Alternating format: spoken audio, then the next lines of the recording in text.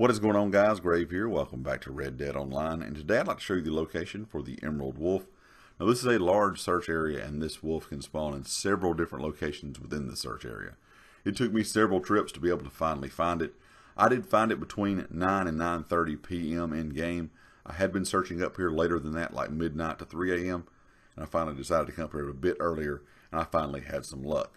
This is a nocturnal animal that will hunt through any weather condition, so you should be able to find it whether it's clear, rainy, foggy, whatever the case may be.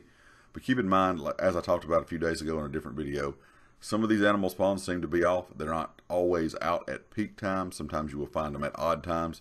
So, you may find this thing earlier in the morning or earlier in the evening than it's supposed to come out. So just be aware of that as well. You can kind of see the area that I was at when the question mark popped up. I did not get any notification in the top left corner, like I have not been getting, over the last several videos. We've talked about that several times as well.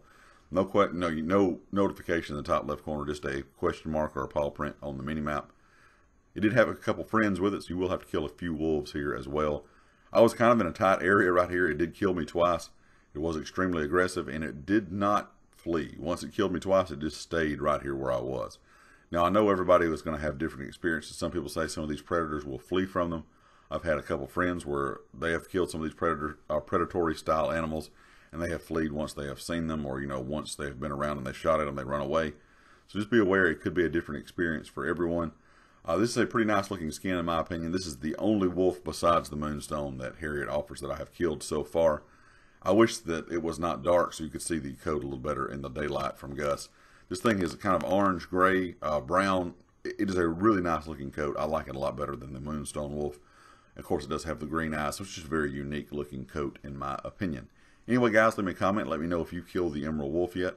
Of course, if you like the video, hit the like. If you hadn't subscribed yet, please do so. If you are a subscriber, make sure you click the bell icon in the top right corner so you know when all my videos go live.